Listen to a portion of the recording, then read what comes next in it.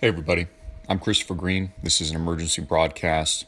It is approximately 6:30 a.m., October 28th, 2016. Of course, I've done a series of videos no one else is talking about. Nobody else is raising questions about Julian Assange. I think that the October surprise has been revealed. There's a reason why Julian Assange is missing. There's a reason why he's shown us no proof of life. People have said, hey, Christopher, his internet's cut off. Well, if he doesn't have internet, why can't he show his face at the embassy window to give us proof of life? The answer to that question is he's either not there or he's being held against his will. And it's very, very obvious. Within the last 24 hours, it's been reported by Russia Today that Assange, this is breaking, claims that crazed Clinton campaign tried to hack WikiLeaks. And he also goes on to say that Trump will lose the U.S. election. Yeah, that's right. Not being reported by anybody in alternative media. See, they only selectively pull what they want from WikiLeaks to serve their own narratives. But the WikiLeaker himself, who, by the way, has gone missing and nobody seems to want to talk about, is also saying explicitly and specifically that Donald Trump will lose. RT, Russia Today, cites bullshit Buenos Aires video as proof of life. You can see this on my Twitter. And then shows a dated picture of Assange. And what they're citing as his commentary, that, he's not dead, is the bullshit Buenos Aires video that I've already been on several rants about. Again, I asked the question, if Assange's internet is cut off, why can't he show his face at the Ecuadorian embassy window? There's a reason he can't. Check my Twitter feed for up-to-date information. And again, I tweeted here about 9 hours ago. Assange predicts Trump will lose, accuses Clinton campaign of trying to hack WikiLeaks. This is courtesy of Zero Hedge. It says, in an amusing twist, Julian Assange, whose WikiLeaks has now had 20 individual releases of hacked John Podesta emails over the past 3 weeks, and who has been accused by Hillary Clinton of collaborating with the Russians in an attempt to disrupt and subvert the U.S. electoral process. They've cut his internet off supposedly until after the election, even though he supposedly has a bombshell that could end Hillary Clinton for good. Accused the Clinton campaign of attacking the servers used by WikiLeaks.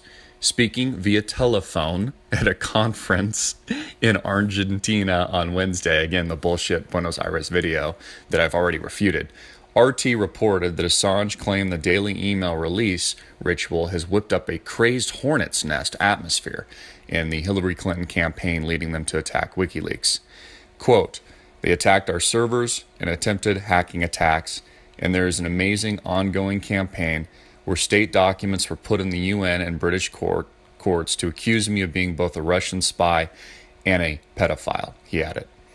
Assange described Ecuador's decision to shut down his internet for the duration of the presidential campaign as a strategic position so that its policy of non-intervention can't be misinterpreted by actors in the U.S.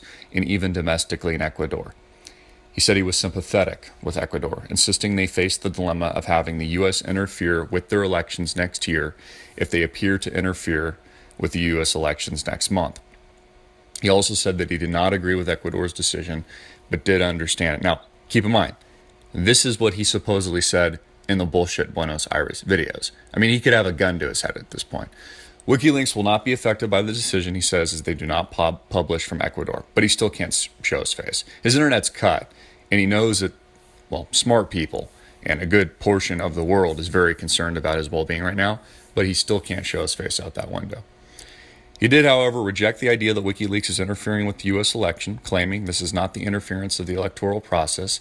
This is the definition of it for media organizations and, in fact, everyone to publish the truth, which is what we're doing right now here at AMTV, and their opinion about what is occurring. It cannot be a free and informed election unless people are free to inform. He goes on, it will, of course, be spun as interference. If Hillary were to lose, the tables would then be turned, and instead of Trump slamming the rigged elections, it will be Hillary who will demand a pound of flesh, perhaps literally. And he doesn't stop there. He also attacks U.S. TV networks, many of whom he accused of being controlled by Clinton supporters. And he goes on to say if there's anything the Podesta emails have revealed is that he is correct in his assessment. Assange goes on and on. He predicts specifically that Trump will lose. Again, you're not hearing that from anyone else. It doesn't fit their carefully crafted narrative. Carefully predicts that Trump will lose, saying that the Podesta emails will make no difference to the election result, according to Assange. No difference. Zero. Quote, I don't think there's any chance of Donald Trump winning the election, even with the amazing material we are publishing, because most of the media organizations are strongly aligned with Hillary Clinton. He said, adding that journalists and people who work in the media are predominantly middle class and view Trump as representing what is in their mind white trash. Let me repeat that. I don't think there's any chance of Donald Trump winning the election. Don't hear anyone talking about that. Again, they're just selectively grabbing whatever information they want from Julian Assange and WikiLeaks. Nobody wants to talk about the fact that he's potentially been compromised and or he's dead at this very moment or being tortured against his will. No one wants to talk about proof of life because they don't care. As long as the leaks keep coming. They don't even care if he's got a gun to his head right now, and this is U.S. intelligence speaking, and that Hillary Clinton has already gotten to him because she knew that he was going to ruin her and ruin her campaign less than 2 weeks running up to the November 8th election. Nobody's asking tough questions. Nobody's reporting on it. They're just reporting what they want. I mean, dude, Paul Joseph Watson even did a video, this was like a month or two ago, about the fact that, will Julian Assange be killed? Where's the follow-up?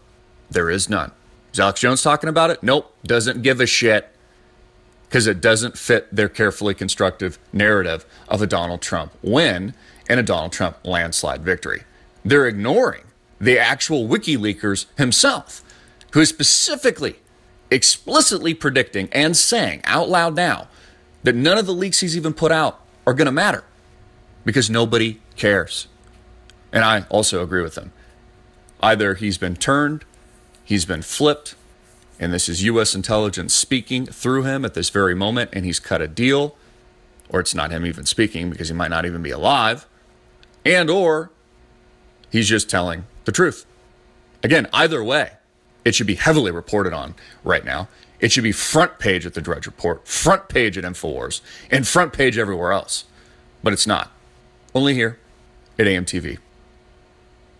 I'm Christopher Green. Get it out everywhere. Make it viral. Hard-hitting it in your face. Peace.